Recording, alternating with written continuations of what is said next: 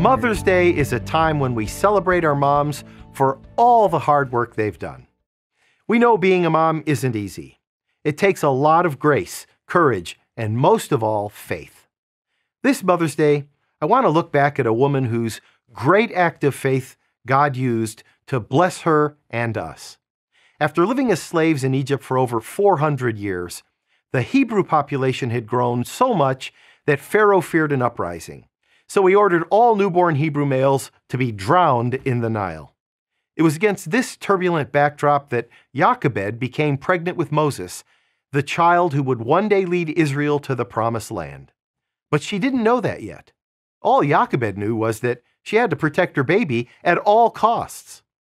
Fearlessly, she gave birth, and over the next few months, by faith, hid Moses from Pharaoh's bloodthirsty soldiers.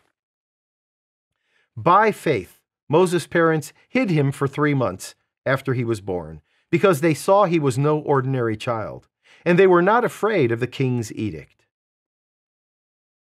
I like how the writer of Hebrews links Jochebed's faith with her fearlessness.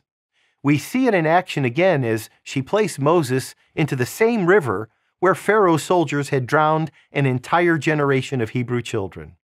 But this time, things would be different. By her faith, Jochebed released Moses into the river. He drifted to Pharaoh's daughter, and through a series of providential events, God returned Moses to his mother.